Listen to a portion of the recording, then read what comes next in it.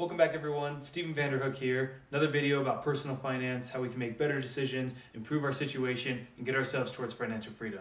We're going to talk about two different ways that you can buy the same car. One is the way that most people do it. Most people, poor, it's a bad decision, versus how the rich people do it, which is a very different scenario. If you're liking these videos and you're learning things, go ahead and hit that like button, give me that big thumbs up, or subscribe and come back for more later. So let's jump on into today's video. Alright, we're going to take a step back for a second. So growing up, my family, along with all my neighbors and pretty much everyone I knew, bought cars the way most Americans buy cars, which is by financing them. So you want a car, you pick one out that you like, you maybe put a down payment on it, and then you finance the rest of it through a 5-year loan. Well, nowadays, 5-year loans don't really exist for cars, which is kind of crazy. They're usually 6-year loans because you can get your payment lower by extending the term out for another 12 months. So people will do that pretty often. You'll even see 7 years, occasionally even an 8-year loan if it's like a big Suburban or a big truck or something. Pretty crazy to finance something out that long, but that's what was the norm in my neighborhood and really what's the norm in the entire world. But I remember getting to college and realizing, you know, I think there's a better way to do things. There's a better way than financing a car and paying interest for years to come. And so I decided I'm never going to finance a car in my life. And I made that decision. I was pretty determined to stick to it. And so I needed a car. And so one summer, what did I do? I spent it roofing houses, and I thought I was going to earn more money. But at the end of the summer, I only had about $1,000 left for a car, you know, prepping for college and things, paying bills along the way. And so what did I do? I went and I bought a $1,000 car. I didn't go buy a $3,000, $4,000, $5,000 car or anything like that, or obviously not a $10,000, $20,000 car. I bought a simple $1,000 car. It was an old 1990 Accord, older than myself. I like to think that it was white, but really, it was pretty rusty. So I called her Angel. My friend called her Custom Rust, but she got me through college. It was pretty great. It had red interior, automatic seat belts. If you've never been in a car with an automatic seat belt, you have yet to live. So yes, this car was certainly old. It had 250,000 miles on it. The AC did not work, of course. The radio didn't really work. It had an old CD player that would kind of work. The aux cord didn't work, but I could play CDs, but no air conditioning. I mean, in the summer, I often just wouldn't go places because it was so miserable to drive there. Or if I did, I would always fill my water bottle up, just fill it full of ice and water, hold that thing between my legs, lift it up, put it on my face, do whatever I need to do to cool down, because no AC, let me tell you, it is not fun. But it's all I could afford, so I made do. The car had to have a few repairs over the years, but overall, really reliable car, got me through college. And then I graduate, I get a pretty good job with a tech company, start making a real salary compared to, you know, $11 an hour or whatever. And then what? Most people, when they graduate, they often get themselves a graduation present, they'll get themselves a nicer car, get ready for their first job, say, hey, I've got a salary now, I can get a nicer car, get something else. I didn't do that. I kept the same car, kept going, wanted to pay off some of my student debt, wanted to get some good savings up, start contributing to my 401k now that I could do that. Had my first main job, so I was excited about that. So I didn't buy a new car. And I remember talking to some of my coworkers one day, and they were laughing at my car. I was like, yeah, I know it's kind of a hunk of junk, but I don't want to finance a car.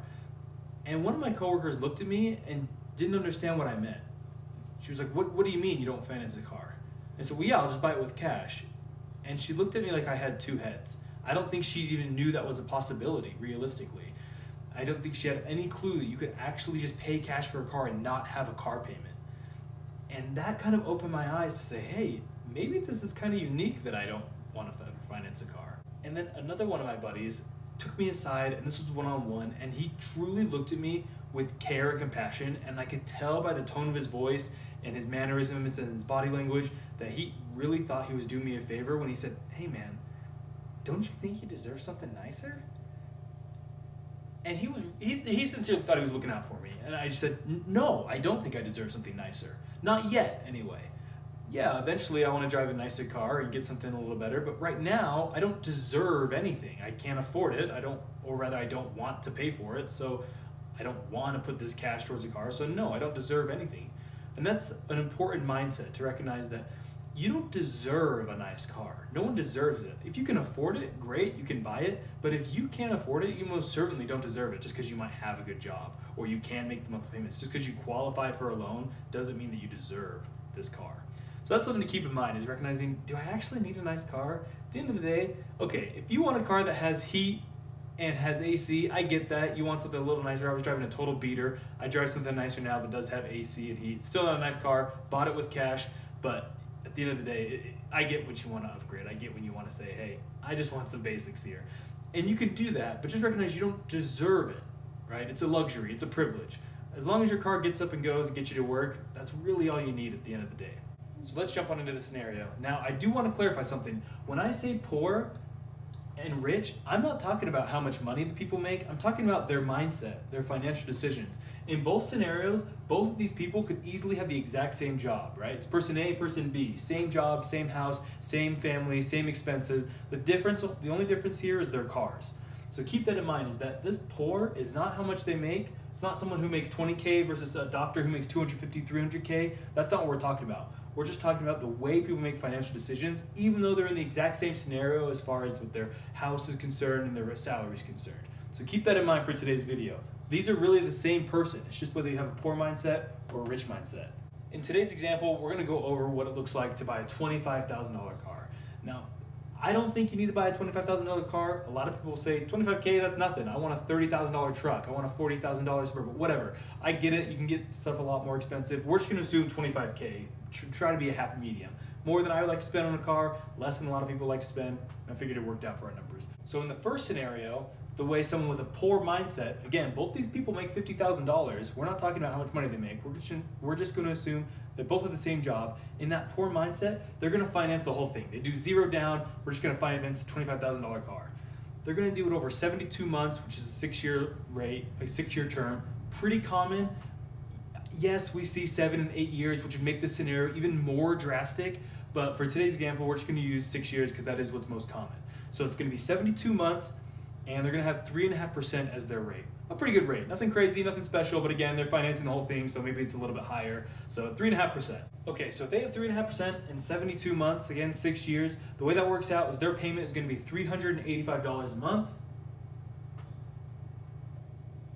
Now that's not including insurance or gas or anything like that, right? We're just talking about the actual monthly payment to just afford the car. We're not talking about the total cost of driving, we're just talking about the cost of the vehicle itself. No maintenance, no oil changes, whatever. We'll leave that for another scenario. Over the life of this loan, right, we bought a $25,000 car. Obviously, you drive it off the lot, it immediately plummets in value, whatever. We're not talking about the decision whether or not to buy the car. Both scenarios, we've already made the decision to buy the car. Now we're just saying, what do we want to do? How do we want to actually buy it? So in this case, they make the monthly payment. They never have a late payment. They never have any late fees, anything like that. And they end up paying over the life of the loan $27,773, so almost $28K. So it costs them almost $3,000 in interest that they're going to pay over the next 6 years, but they get to drive their car right off the lot right away as soon as they want the car. Now, in this other scenario, what you could do is keep driving your beater car, keep driving your little 1990 Custom Rust, and save up for your next car. So in this case, we're going to assume that this person saves for, again, 72 months. We're going to have the same term here, and we're going to assume an 8% return compounding annually. We're not going to say it compounds monthly or anything like that. We're just going to assume an 8% return. A decent return, I'd be happy with 8%, but nothing crazy. We're not going to say 10, 12%, right? I could exaggerate the numbers and say, oh yeah, this person made 15% every year for 6 years. That's unrealistic, so we're just going to assume a nice conservative but solid and respectable 8% return. So as you can see, in both scenarios, we're still talking about the same monthly cash flow. We're still talking about taking $385 out of our paycheck, and we're doing so for 6 years straight. So it's the exact same scenario. The only difference so far is, one, where that money is going. Is it going to a lender? Is it going to yourself and you paying yourself and investing? And also the rate, of course. So we're going to assume an 8% return. But either way, you're paying $385. That's $385 you have less to spend on vacations, less to spend on rent, less to spend on food. But it's just a matter as to where that money is going. So in this exact same scenario where you're paying $385 out of your pocket every single month for 6 straight years, and you're getting a nice 8% annual return, you're going to get $33,892. So at the end of 6 years, you either did one of two things. You either paid $3,000 in interest, or you made, what is that? Almost $9,000, right? So we have a difference here where you're paying an extra $2,753, right? Negative, it costs you that. Or you're walking away with $8,892. Is that math right? Yeah, that math is right. So the difference there is $11,000, almost $12,000. The difference here is almost $12,000, $11,645, rounds up $12,000. So that's the difference. Again, this is the difference between being poor versus rich. Both scenarios, you're making the exact same amount of money. Both scenarios, you're taking $385 out of your paycheck every single month and putting it away, either giving it to a lender or putting it in an investment portfolio. And the difference is $12,000 over 6 years.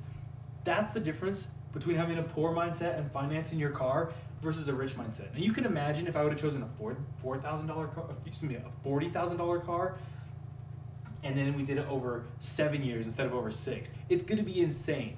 Those numbers are honestly realistic. A lot of people do buy a $40,000 car and finance it for 6 years or 7 years. That's not crazy to talk about. Both people, right, person A, person B, same salary, they both get a $25,000 car. The difference is when they bought it. Did they buy it on someone else's money, on someone else's time, or on their own time with their own money? And the difference is $12,000. So I hope that's a no-brainer. I hope this is an eye-opener to you. I hope this is informative for you. $12,000, that's nothing to blink at. Now this is, again, a pretty conservative, realistic scenario. I could have been all dramatic and made it bigger, but I didn't want to. I wanted this to be something relatable. Now, if you have a car payment, if you're watching this video and thinking, oh, cool, now he just called me poor. He said I had a poor mindset, awesome. Let's slow down for a second, all right? What you can do is keep your car for 12 years, right? And then you switched over to the scenario, just keep making that car payment. So if you're 3 years in, you got 3 years left on your loan, so we got whatever, 13, 14K still left on our loan, just never change anything. Every single month, automatically pay $385 for the rest of your loan, finish it off. Now you could sell your car and buy something cheaper to get out from under it right now. If you want to do that, awesome, that's gonna be great. I'm not even gonna talk about that. I'm just saying if you are in your scenario, you want to keep your car and keep your payment, you're gonna keep making that $385. 3 years from now, your car will be yours. Keep that car for another 6 years and keep doing that. Keep spending $385 and just invest. Put this into a nice, secure, diversified portfolio, right? Don't put all your eggs in one basket. Don't just go buy $385 of the same stock every single month, same company. Get yourself something diverse, whether it's index fund or mutual fund, whatever you want to do, and try to get that 8% every year. And then 9 years from now, you're gonna be in this scenario. And I know that sounds like a lifetime from now, but why not keep doing it? You're already making that payment. You're already making $385 every single month. Just keep doing that. You've proven you don't need that money. You're making the payment now, you're living without it now, so keep doing it once you pay off your car. Just change where that money goes. Instead of going to someone else, instead of going to the bank, instead of going to the dealership, pay that money to yourself, right? Say, hey, I'm worth this money, I'm gonna get myself an 8% return, and I'm gonna be $12,000 richer than if I were to repeat this same scenario again. I hope you learned something today. I hope you found this motivational. Let's do it, let's make the change. Let's actually change the way we live.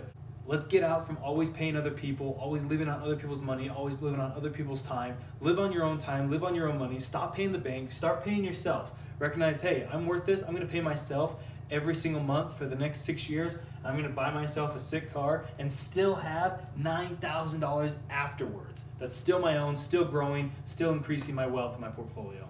We'll see you next time.